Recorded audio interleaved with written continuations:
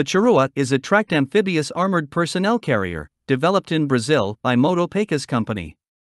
It is named after a native South American tribe. It is also referred as XMP-1. In the early 1980s, Brazilian armed forces had a requirement to replace the aging fleet of 500 American M59 tracked armored personnel carriers that were delivered in the early 1950s. Brazilian MOD was looking for a vehicle similar to American M113. The project was initiated in 1983. A first prototype was built in 1985. A number of prototypes have been produced. The Charrua in large part used Brazilian technology.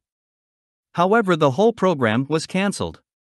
Eventually, Brazilian Army and Marine Corps adopted the American M113, and just over 600 of these APCs have been ordered. The Charrua is an M113-like machine. The first prototype had a box-shaped hull with vertical sides. The second prototype had sloped hull sides at the area of the personnel compartment. Both versions have large internal volume. Armor of this vehicle provides all-round protection against small 7.62 mm rounds and artillery shell splinters.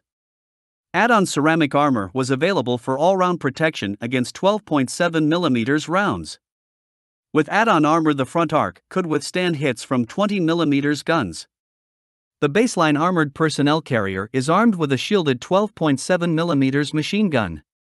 This weapon is operated by the vehicle commander. The first prototype had a small turret, armed with a 12.7 mm machine gun. Also, there were proposed versions armed with 20 or 25 mm cannons.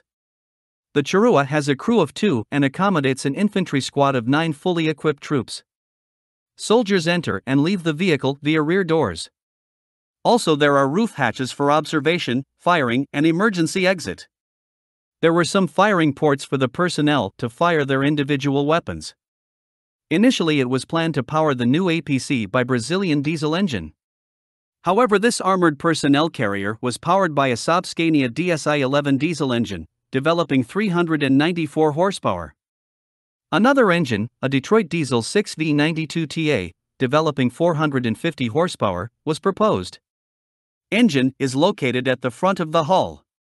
It was mated to an Allison automatic transmission.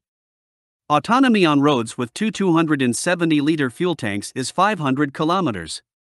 This armored personnel carrier is amphibious. On water, it is propelled by 2 hydrojets. Amphibious speed on water is 8 kilometers per hour.